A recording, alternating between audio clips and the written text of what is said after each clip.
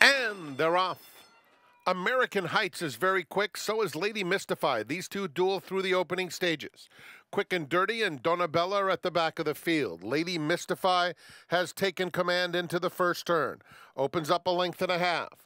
Donabella's in between horses, ahead into second with American Heights at the rail and a 3-wide Quick and Dirty.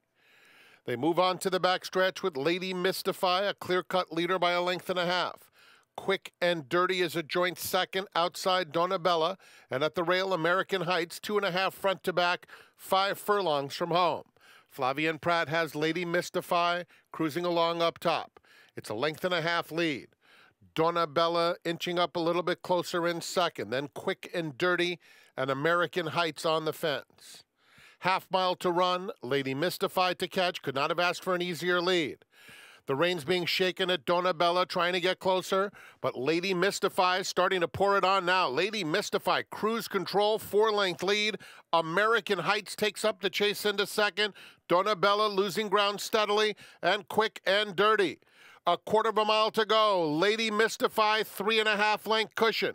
American Heights second, 5 back to Quick and Dirty, and Donabella, they turn for home, and Lady Mystify putting on a show. This is a tremendous effort from Lady Mystify, who's getting further and further ahead. Handwritten, 10-length lead coming to the 16th pole, and that margin continues to increase. Lady Mystify makes a statement by a block. American Heights second, then Quick and Dirty, and Donabella.